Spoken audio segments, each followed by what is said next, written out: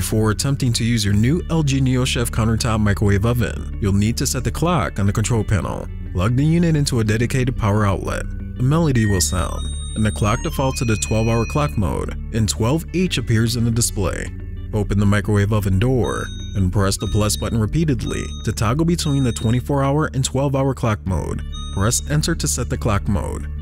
To set the time of day, press plus or minus to select the desired hour, and press enter to set the hour. Press plus or minus to select the desired minutes, and press enter to finish setting the time of day.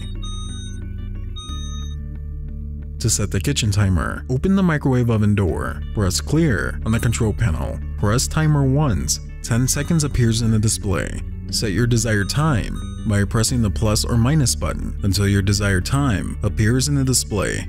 Press enter to start the timer. The countdown appears in the display. To cancel the timer, open the microwave oven door and press timer once. The display returns to the time of day. Note, when the kitchen timer finishes, a melody will sound and the word end appears in the display.